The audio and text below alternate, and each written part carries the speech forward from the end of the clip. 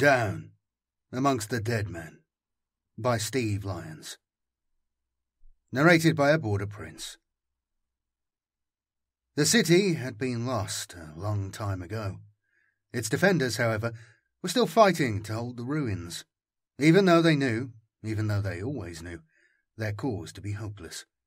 A young trooper crouched inside a half-demolished, brick-built turret. He held the butt of a lasgun to his shoulder. Through its sights he surveyed the toxic landscape that stretched out before him. A ragged, wheezing wind swirled about the trooper's shoulders, ashes dancing in its eddies. He could feel its sting, even through his dark greatcoat and thick plates of carapace armour. Still, he showed no sign of discomfort, betrayed no weakness. He maintained his rigid, muscle-locked stance, his trigger finger poised, waiting. He had waited for an hour or longer now, ever since the shattering thunderclaps of the siege engines had finally subsided, ever since a deathly hush had settled upon this blasted wasteland. Who could know what he was thinking? The young trooper had no name. He had no need of one. Instead, he had a number stamped into a dog tag, a number that identified his combat unit and his place within it, and thus said everything there was to know about him. "This is it. We have confirmation that the enemy is on the move." The general's voice, distant, echoing, metallic. The young trooper had to strain to catch the words. He was a long way from the nearest vox speaker out here. "Stand fast. Remember your training. Remember your orders. You must be ready to meet your attackers with lethal force." The young trooper wore a face mask. It trapped the sound of his own breathing in his ears. He held his breath to focus on the general's instructions. His air was filtered through a chest unit, fed to him through the mask by a rubbery hose. Still, it left a bitter taste, a gritty texture on his tongue. He knew the air was likely killing him, in spite of his protective equipment. Did he ever think about that? Did he dread the thought of flesh rotting from his bones, his internal organs liquefying? If he did, then he might have consoled himself with another thought. That death, by radiation, was a slow and lingering death, and therefore one that he would almost certainly not live to experience. They had classified this planet a death world for good reason. "It has already been calculated that you cannot win this battle. That is not your objective. Your objective is to ensure that victory costs the enemy dearly. The enemy's resources far outweigh your own. For every second you stand against his guns, however, you deplete those resources. You make him weaker. The price of this achievement, in return, is only that resource most abundantly available to us, most easily replenished. The price is that which is already the Emperor's by right. Praise be our Father, our Guardian. Today you'll face defeat, at the small cost of your worthless lives. But die bravely, die hard, and your meagre sacrifice will help pave the way for his most glorious triumph in the future. Praise be to the Emperor." The stirring speech concluded with a tinny fanfare. The young trooper could see them now. Rather, he could see a cloud of disturbed dust billowing along the horizon, presaging the enemy army's advance. The angry growls of machine spirits were carried to him on the ragged wind. Soon, for the first time in his short life, he would have to fight. His first battlefield, almost certainly his last. The young trooper had been trained. More than that, he had been bred to show no fear. Did that mean he didn't feel it? He had been taught to ask no questions. But did that mean he didn't wonder? Did he ponder the value of a human soul? The city had been lost a long time ago. Millennia, in fact.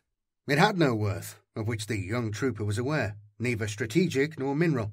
He would die for it, all the same, because that was what he had been birthed to do. It was not only his duty, but his destiny.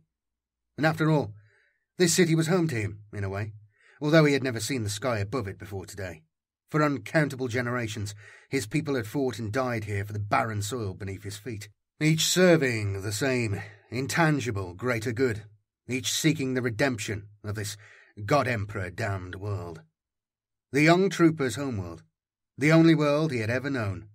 A death world. By the name of Krieg. Elsewhere, in the ruins, something had been woken by the percussion sounds of battle. Something that had slept for many nights and many days, and ought to have been long dead by rights.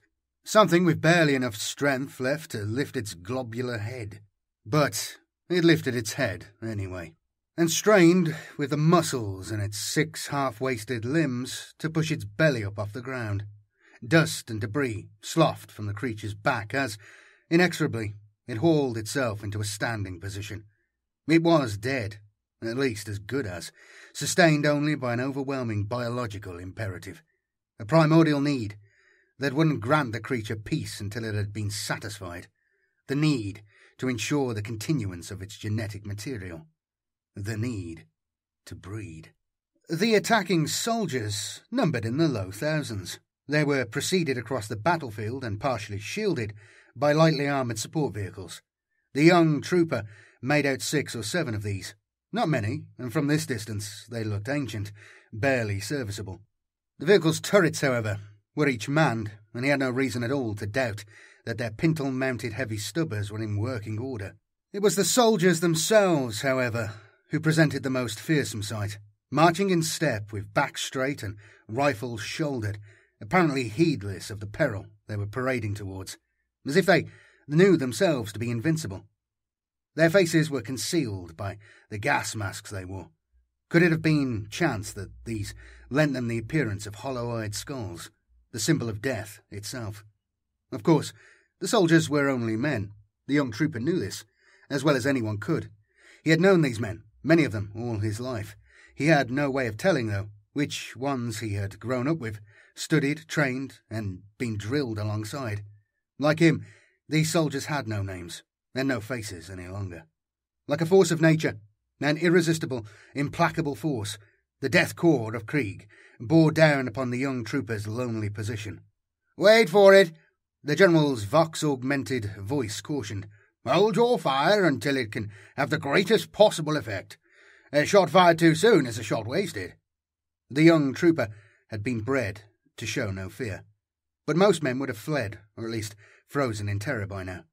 "Far better to die with your weapon fully loaded than to empty it in vain. Your weapon can always be recovered and used again."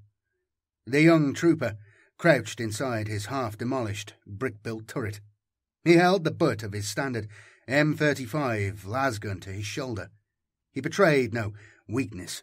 He maintained his rigid, muscle-locked stance, his trigger finger poised, waiting.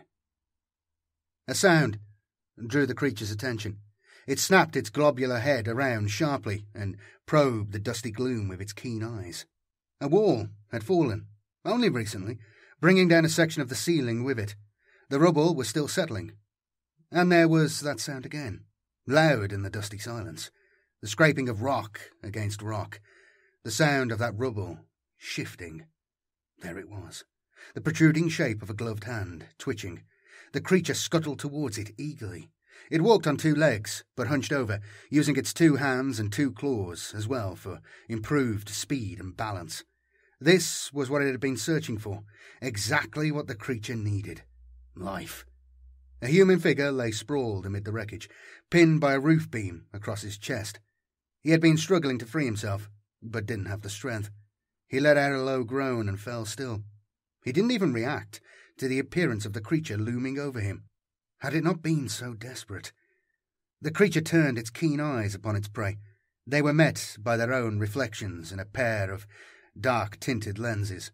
The fallen human's eyes were hidden, so the creature couldn't tell if it had made contact with its mesmerizing gaze or not. The human was unlikely to put up a struggle anyway.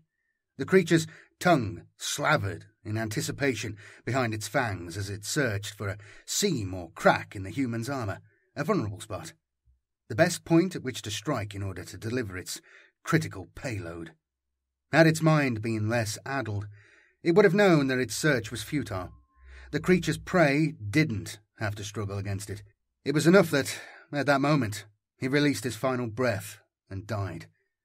The creature couldn't accept it at first, couldn't accept that its most desperate hope had been thwarted. It worried at the fallen human with its hands and claws. It tried to prod, push, frighten him into motion. It was no use. He was no use to the creature any longer. No more than a slab of cooling meat now. It threw back its globular head and howled its anguish to the sky. Missiles screamed across the grey sky, leaving smoke trails like scars in their wakes. The Death Corpsmen saw them coming and sprang into well-drilled action. They broke formation and leapt for cover where they could find it. A moment later, fire blossomed 3 times within their ranks and scores of them were consumed. The rest of the force continued their relentless advance. The young trooper would have expected no less of them. Many of the attacking soldiers had dropped to their stomachs, hauling themselves forward on their elbows. They returned fire from missile launchers of their own and from the vehicle-mounted subbers. Some of them, the nearest to their objective, the ruined city, lobbed crack grenades. They were targeting the defenders' gun emplacements wherever they could identify them. The ruined city shook with the impacts of their projectiles, and the turret in which the young trooper crouched threatened to crumble beneath him. He heard the general's voice, bellowing over the clamour. "Target the enemy's big guns. Destroy them, and you reduce their offensive capability. Do not be distracted by the—" A particularly fierce explosion close by drowned out the rest. The instructions had been heard elsewhere, however. Another pair of missiles shot out from inside the city. They streaked over the skull-masked heads of the attacking army. Bringing up the soldiers' rear was a ragged line of artillery units. The first missile struck an earth-shaker cannon and cracked its armoured shell. The second, however, fell short and only claimed more human lives. The first of the Death Corpsmen had crawled into long-glass range. It was the turn of the snipers to do their work. In the doorways and windows all around the young trooper, muzzles flashed. He held his own fire, however. There had not been enough sniper rifles available for everyone. He remembered the general's admonishment. "A shot fired too soon is a shot wasted." The snipers were doing little good anyhow. For every corpsman cut down by their las beams, 4 more surged forwards to replace him. Some were driving their dead along before them, utilising their bodies as shields. They too had been taught to make the best use of every resource. "Remember, it has already been calculated that you cannot win this battle. Today you face defeat, at the small cost of your worthless lives. But die bravely, die hard, and praise be to the Emperor."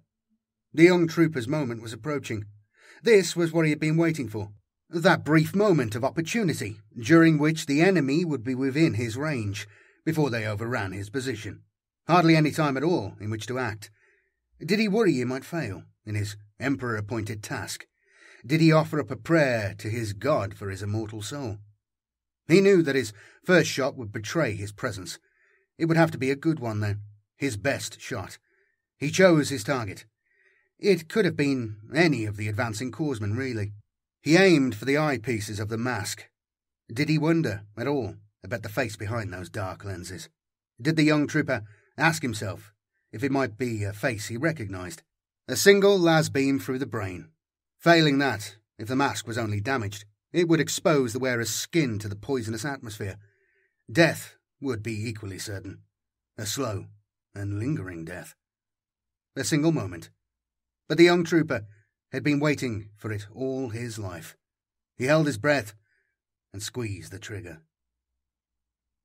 A voice, a human voice, had lured the creature here to this vast city square, still partially intact, although most of the avenues and staircases that branched off from it had collapsed. However, something was wrong. It could taste it on the fetid air, that there had been life here, and not too long ago. Not now, though. The square was empty. From where, then, had that taunting voice originated? The answer came in the form of an electronic squeal, which set the creature's hackles on end. A short burst of radio static. Then the voice blared out again, startlingly loud and close. It emanated from a metal box above the creature's head, a speaker affixed to the side of a mangled, rusty lifter cage. The creature howled again and lashed out with its claws. Its first swipe cut the speaker's wires and choked off its lying promises. The creature's blind fury, however, was not assuaged. It reached up and gripped the speaker with both hands. It wrenched it from its moorings and dashed it to the ground. There was silence for a moment, long enough for the creature to contemplate its failure, to mourn its unfulfilled existence, if indeed it was capable of such thoughts. And then, something new, a new sound, the unmistakable clomp of approaching footsteps, a delicious new sound, and a new taste in the air. Did the creature stop to ponder its incredible fortune?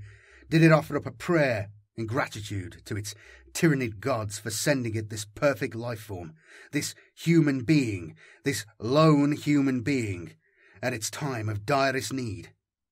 The new arrival wore armour, a dark greatcoat and a full face mask. His garb made him indistinguishable from his fallen dead comrade. He had likely been drawn here by the creature's howl. His weapon was readied. That put it at a disadvantage. Had it had more time, had it known that someone was coming, it would have sought out cover, prepared an ambush. As it was caught out in the open, exposed. The creature caught the human's eye. Through his dark lenses, he snapped up his rifle to cover it, but didn't fire. Did it occur to the creature to wonder why, or did it merely count its blessings once again? It had to get closer to him. It couldn't risk any sudden moves, however. It stole a step, 2 steps, towards its victim, keeping its keen eyes trained on him all the way. The human being backed away a single step. He had already looked into the creature's eyes too long. He was transfixed. It had him now. A plaintive whine, an attempted cry for help perhaps, died in the human's throat. The last shred of his will to resist. He had actually fought longer than most. He relaxed his battle-ready stance and lowered his weapon. He surrendered himself to his natural predator. The exchange had been over in seconds. The young trooper had loosed off 4 las beams. 2 at least had found their targets. He didn't know if he had made any kills. The enemy's response had been too fast, too furious. He had had to abandon his turret. It had been strafed, totally destroyed by stubber fire. Stubber fire. That meant he had cost the enemy more than he had expanded himself. He had done well. Most unexpectedly of all, he was still alive. Repeat, those of you who are still able, fall back to your secondary positions. Those of you who are not, if you can hear this message, we salute you. The young trooper's direct route through the ruined city was blocked. A tunnel had been brought down by the corpsman's bombardment, forcing him to make a detour. He was joined en route by more of the city's defenders, far fewer than had made the outward march to the perimeter alongside him. The skull-masked soldiers exchanged no greetings, no acknowledgement of each other's presence. Nor was the young trooper moved to see that some of his comrades had sustained injuries. One of them was missing his left arm beneath the elbow, blood and filth soaking through an improvised tourniquet. Keep moving. You must stay ahead of the enemy. He will keep you from forming a new defensive line if he can. Another section of the roof came down. It was some way ahead of the young trooper. He only knew what had happened because of the tremendous noise, and then the cloud of dust that billowed back along the tunnel to engulf him. He was saved from choking by his mask and rebreather unit. He knew that some of his comrades would not have been so lucky.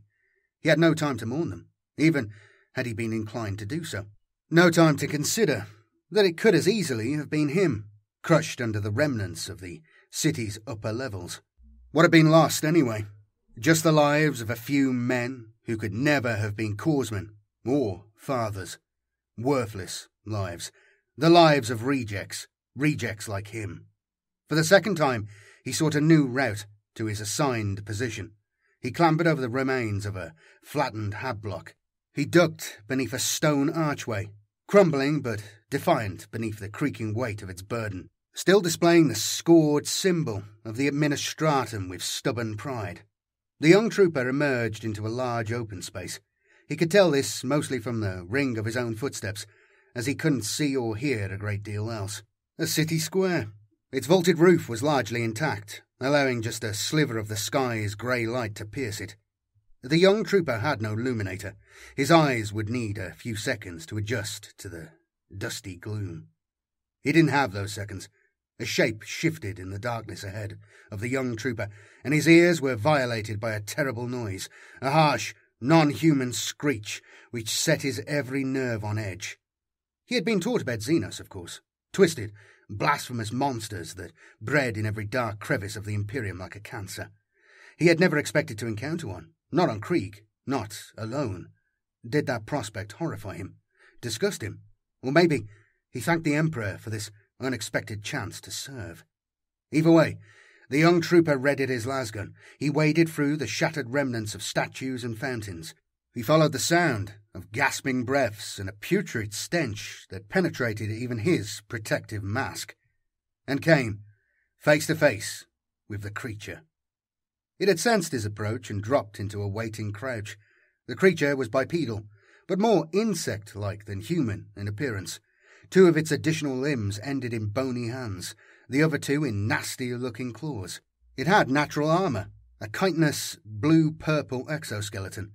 Its round head was oversized for its body, and long, sharp fangs gleamed beneath its distended jaws. The young trooper had no name for this particular breed of Xenos. He didn't know its capabilities. He only knew that it was different, and therefore a threat. In the shadows behind the creature, he made out a human shape, a fellow trooper, fellow reject, on his knees, awake apparently, and showing no sign of injury, but unmoving, acquiescent. And, in the same instant that he realized what this must mean, he was transfixed by a pair of bright purple, alien eyes. He felt them worming, burning their way into his brain, and was lost. But only for a moment. Salvation arrived, unexpectedly, in the form of 2 more comrades, doubtless looking for a safe route through the besieged city. Just as the young trooper had been, stumbling into this square as he had done. The Xenos gaze flickered towards the new arrivals. They levelled their guns at it, but fired no beams. They had no authorization to consume resources in that way. Even lasgun power packs couldn't be recharged indefinitely. They resorted, instead, to a 2-bayonet charge. The Xenos bared its claws and emitted a warning hiss. If it expected its Krieg-born attackers to falter, however, then it was disappointed. It reared up and slashed at the 2 men as they reached it. It tore open the stomach of the first of them. In exchange, it was bloodied by the bayonet of the second, stabbed through the joint of a spare arm as it shielded its throat. The young trooper stumbled forward to join the battle. His mind had been freed once the Xenos stare was broken. It had taken him a moment, however, to pull himself together. He felt as if he were waking from a dream, his senses dulled. The creature knew when it was outgunned. It turned tail and ran. There was no point in chasing after it. That much was immediately evident. It was too fast for any of the 3 troopers, inhumanly fast, and more sure-footed than they would have been across the rubble. It was out of their sight within seconds. The young trooper went to see to its victim instead. He hadn't so much as twitched, even during the brief battle that had raged in front of his nose. He was deep, deep, under the Xenos' hypnotic spell. What had it done to him? It had infected his mind, for sure, if not his body. Standing orders, in that case, were very clear. The young trooper snapped his hypnotized comrade's neck. "This is it. We have confirmation that the enemy is on the move." The same words as before, echoing throughout the city. "Stand fast. Remember your training. Remember your orders. You must be ready to meet your attackers with lethal force." The young trooper ought to have been in position by now, a minor link in the secondary defence line, a shorter line by far than the first one. The Death Corps were advancing again. He ought to have been crouched, ready for them, waiting. What, then, was keeping him here? He had been rejected by the Corps' recruiting sergeants. He wouldn't have been given a reason. It might have been a lack of aptitude. More likely, they had found a flaw in his genetic makeup, one of the kinds that manifested during adulthood, undetected in the Vitio womb. A damned mutation. This, then, was how he served, as a target for the drafty soldiers, who until today had been his peers. A final test for them, before they were shipped off-world to their first assignments. A live ammunition training exercise. But all that was before. The young trooper was alone. His 2 comrades had patched up their wounds and followed the general's voice. Had either of them deduced that voice was only a recording, played 1,000, no, at least 100,000 times before. None of the rejects in the field had been issued with a comm bead. Doubtless that had been adjudged a waste of resources too. How could their leaders have anticipated, after all, that they might have something to say? But how, then, could they know about the new danger in their midst? As the Xenos had fled, hurt, from the city square, it had left a trail of stinking ichor behind it. It was likely that it was dying. But then, surely, that must have been so ever since it had arrived on Krieg, and it wasn't dead yet. There must have been 100 ways down from the old city to the newer tunnels beneath it. The tunnels in which the young trooper had been birthed and trained, in which tech priests and Medicae specialists laboured endlessly to extract and refine Krieg's single natural resource. The techniques they used were outlawed on every other imperial world, and with good reason. The Vitae womb was his world's most valuable asset, but its vulnerability too. 100 ways, each of them ostensibly sealed off long ago. But what if the Xenos found one of them? What then? Wait for it. Hold your fire until it can have the greatest possible effect. A shot fired too soon is a shot wasted. The young trooper closed his eyes to the voice of the long-dead general. The nearest speaker in the square was broken anyway. He turned his back, deliberately, to his out-of-sight comrades, and he began to follow the trail. No doubt he considered this to be his duty. After all, had his superiors only known what the young trooper knew, had they only been here to countermand those out-of-date orders, they might even have praised him for his initiative. Or perhaps they would have deplored his disobedience. Did the young trooper feel a thrill of excitement? Or perhaps of fear? As for the first time in his life, he acted as an individual. Or did he ask himself if the recruiting sergeants had seen this coming, seen it in his psychological profile? Perhaps that was the very reason why they had rejected him in the first place. The trail led him away from the renewed sounds of mortar fire. He found himself in a part of the city that no human eyes had seen in centuries. He left fresh footprints in the ashes of long-gone ages. The nuclear wind moaned in the young trooper's ears like a lament of old ghosts, like the ghosts of Colonel Jutton and his band of loyalist followers who had fought here once for the soul of Krieg and won. A crusade and a victory, well worth its terrible cost. The Xenos had remained undercover, as much as it could. It had slipped between the most intact of the city's remaining structures, keeping to its deepest shadows. A few times it had wormed its way into spaces inaccessible to its less flexible pursuer.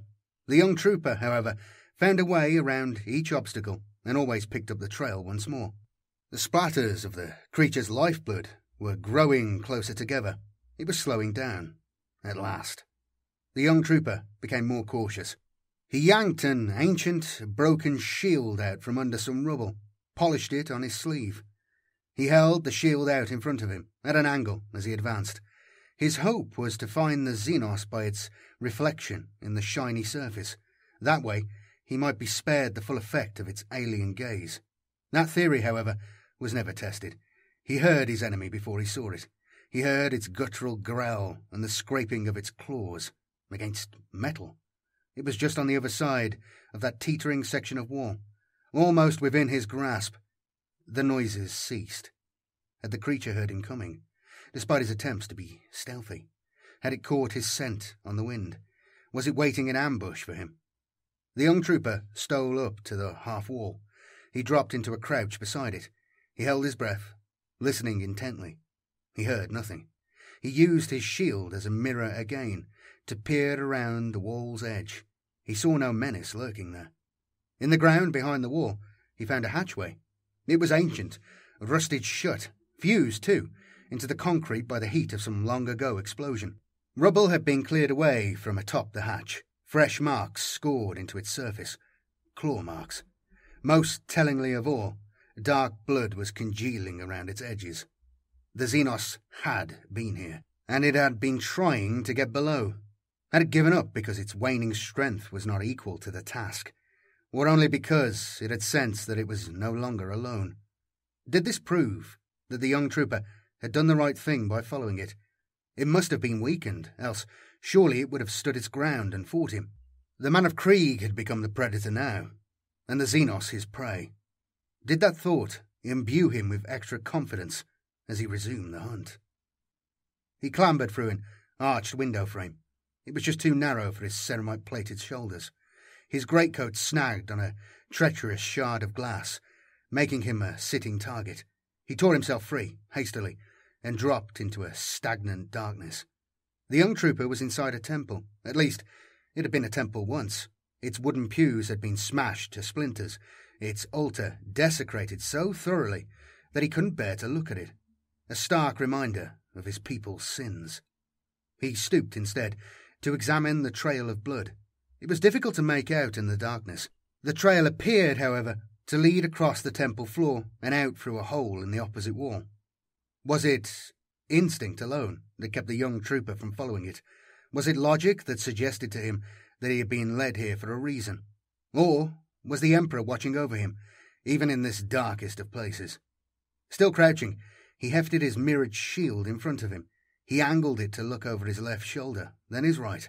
Then he saw it, a glint of purple in the shadows, right behind him. Those alien eyes. He whirled around as the Xenos sprang at him, hissing furiously. It must have chosen this place of shadows to make it stand. It must have doubled back along its own trail to surprise him. It screeched, frustrated as its claws were met by metal, the metal of the young trooper's damaged shield. He recognized the terrible sound from before, from the square, and it made him wince. The Xenos fell back to its corner, glaring balefully at its opponent. He was careful not to meet its purple gaze. He looked the creature squarely in its slobbering maw. His shield had buckled under the force of its attack, so he cast it aside. It had more than served its purpose. He raised his gun. The Xenos had run out of shadows in which to hide. It was well worth a small expenditure of las power to end its threat. Such was evidently the young trooper's judgment anyway, and no one was present to gainsay him. The Xenos must have known it couldn't run. It came at the young trooper again, in a whirlwind of teeth and limbs. Unflinching, he fired 2 beams into its twisted body. The first was deflected by the creature's exoskeleton. The second burned a round hole through its cranium. It didn't die. If its tenacity surprised the young trooper, however, then he couldn't afford to show it. He braced himself, transferring his weight to his back foot to meet the creature's charge. It almost bore him to the ground, even so. Bony hands snapped shut around his lasgun and tried to wrench it from his grip. At the same time, claws swiped at the trooper's throat. He deflected the latter with an armor-plated elbow, pushed when the Xenos was expecting him to pull, and rammed the stock of his lasgun into its gaping jaws. Teeth shattered. The creature howled and recoiled in pain, but the gun was lost. He reached for his knife instead. His foe was quicker. Its blooded tongue lashed out like a whip, its aim unerring. Its tip pierced the young trooper's heavy greatcoat, finding a gap in the armour beneath. It skewered his shoulder above the clavicle, eliciting from him his first vocal reaction of the day, a sharp intake of breath. Blood rushed to his head, and his knees buckled. Did he know, in that moment, what the creature was doing to him? Perhaps, if the Imperium had been somewhat freer with its secrets, if he had been able to name it. Gene stealers existed to reproduce, and that was all. This one would have come to Krieg for that sole purpose, likely stowing away aboard a supply ship or drop carrier. Its vicious tongue doubled as something like an ovipositor. It was trying to impregnate the young trooper with an embryonic organism, one that would rewrite his genetic code and corrupt his mind. Any offspring he sired would be the gene stealer's offspring. Mutant monsters like itself. And the young trooper's sole purpose, then, would be to bring such monsters into being, as many of them as he could manage, and to nourish them. It wouldn't work. He was a reject, and rejects were barred from participating in Krieg's breeding program. So, win or lose this battle, the creature's bloodline would end here either way. If only either of them, the human being or the alien, could have known it. If only either of them could have appreciated that brutal irony. The young trooper swung his knife with all the force he could muster. It was a last-ditch, desperate tactic. It bore fruit. His blade sliced through the knotted muscle, and he was deafened by a nerve-rending shriek. Stinking ichor spattered the lenses of his rebreather mask and blinded him too. The tip of a severed tongue was still embedded in his left shoulder. He felt for it and gripped it between his gloved fingers. He yanked the slimy appendage out of his bleeding flesh and flung it emphatically away from him. By the time he was able to see and hear again, it was over. The Xenos had given up its frantic struggle and surrendered at last to its mortal wounds and radiation sickness. The young trooper picked himself up and gazed at the cadaver impassively. His thoughts were his own, as they had always been. One thought, however, must certainly have crossed his mind. He must have been aware that he had done more than just kill his enemy. Thanks to him, a lone reject, born of an unworthy people, the Xenos scum had suffered the most cruel of all possible fates, a fate that the young trooper no longer had to fear himself. It had died, with its life's purpose unfulfilled. The war was over. He could hear the general's recorded voice again. "Repeat.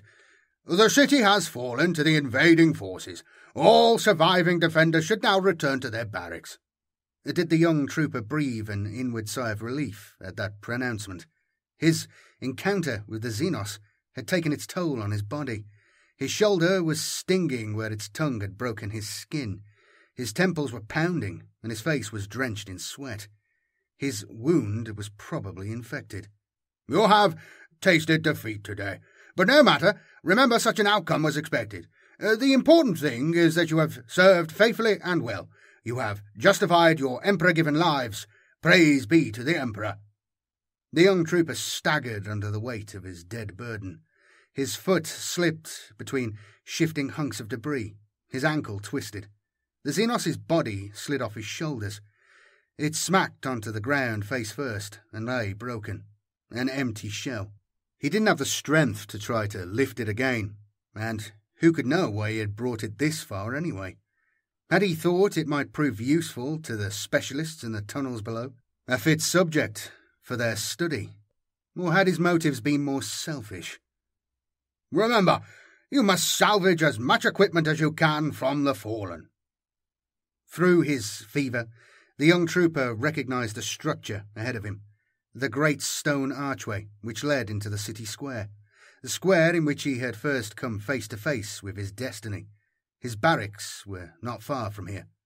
If he could make it there, he would be able to eat, drink, sleep, and receive medical treatment, and be ready to fight again and die tomorrow. That was, if he wasn't executed for breaking bounds. Did he wonder if his unauthorized absence had even been noticed?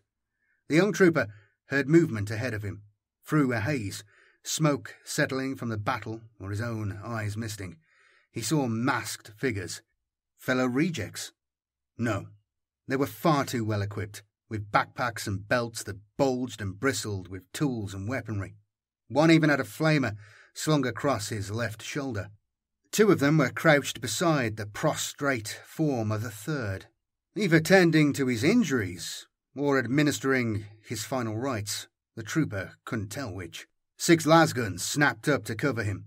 He didn't raise his own weapon in return. Was it simply that he lacked the strength to do so, or did the young trooper sense the futility of such an action? Had he thought himself safe because the exercise was over? At what point did he realize that this news hadn't reached the enemy? That their orders to kill on sight had not yet been countermanded? 5 of the 6 corpsmen held their fire. There was no sense in wasting ammunition, after all. The 6th, the one that, by unspoken agreement, had the best shot, squeezed his trigger. He aimed for the eyepieces of his victim's mask. A single lasbeam through the brain. What final thoughts passed through the young trooper's mind as he died? Did he rail against the injustice of his demise? To be gunned down by one of his own kind after protecting their descendants from infection, safeguarding their people's future?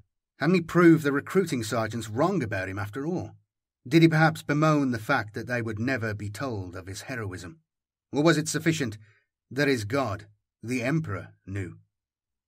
Perhaps he accepted a fate for which he had been thoroughly prepared. He might have felt contented, even, with the high price for which he had sold his life. In the final analysis, of course, it didn't matter. It didn't matter in the slightest what the young trooper felt or thought. It never had. The first troop ship arrived that same evening. The new recruits to the death Korp of Krieg stood ready, waiting. They had formed up in platoons at the edge of the ruined city, their recent battlefield. Did any of them think about the bodies still lying in its rubble? Somehow, they had managed to line themselves up perfectly, despite the trenches and potholes beneath their feet, the scars that ran across their planet's dead surface. They kept their backs straight and their rifles shouldered. They had sacrificed much for their meaningless triumph. If their superiors considered the casualty rate acceptable, however, then who were they to argue? Yes, there had been some deaths, but the survivors had emerged from the exercise with skills honed and with experience that would certainly prove invaluable to them on the battlefields to come. You have tasted victory today, but remember such an outcome was expected. Vox speakers were attached to what remained of the crumbling city walls. The voice of a long-dead general blared out of each of them, loud, echoing, and metallic. A recording, played 1,000, 100,000 times before. The new corpsmen obeyed the voice's orders. They stood fast as two dropships descended onto the plain in front of them, their downdrafts blowing up twin hurricanes of ash and soot. Hatchways cycled open, and access ramps were lowered, but no living being emerged from inside the vessels to breathe in Krieg's deadly atmosphere.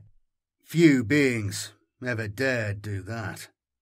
The corpsmen set off towards the ships before the dust had begun to settle. They became silhouettes, striding through the poisonous clouds. Platoon by platoon, they filed aboard the first dropship, then the second. The important thing is that you have served faithfully and well, and that you will continue to do so. Soon these young soldiers would be conveyed to an obscure world, located near the outer rim of the Segmentum Tempestus. They would replace the newly dead of 3 Krieg regiments there, to fight a losing battle against an ancient, powerful evil. Their first real battlefield. For so many of them, their last. And all the time, their generals' voices would be ringing in their ears. It has already been calculated that you cannot win this war. The Emperor's most glorious triumph will not be achieved in your lifetimes. But for every second you stand against the enemy's guns, you deplete his resources. You make him weaker. Your lives may be worthless, but you can sell them dearly. This, then, is your objective. It is your duty and your destiny. Die bravely, die hard, and know that even the meagre sacrifice you make will be noted and weighed against your ancestors' heresies. You will be hastening the hour, that glorious promised hour, when the sins of Krieg will at last be forgotten and its sons redeemed in the Emperor's all-seeing eyes. And thus your fleeting existences will be justified. Well, there we have it. Just a quick one, a short one, bit of Krieg. Someone mentioned this, and I know a few people have mentioned it, over the. Oh God, it's years, isn't it? Jesus Christ, over the years. Over the years. What am I doing with my life? Yeah, good one, a good one. Steve Lyons is a solid author. He doesn't do much anymore, but he used to be around a lot, probably 10 years ago, actually. But he does a lot of guard stuff and everything. But I'll try and do some more Krieg stuff because there's a couple of other bits and bobs knocking around. Yeah, I'm working on more stuff.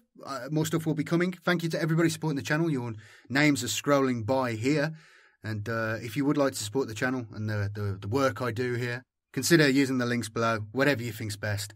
But please do, if you can't do that, please do like the video. That really, really helps. And let me know in the comments any sort of stories, any short stories that you think might be good. I definitely will probably see most of them, and I'll really consider doing them because, yeah, it's fun. Anyway, I'll see you later. This was just a short one. I've been meaning to do it for a while, though, and someone just reminded me recently. But yeah, see you later. Bye-bye.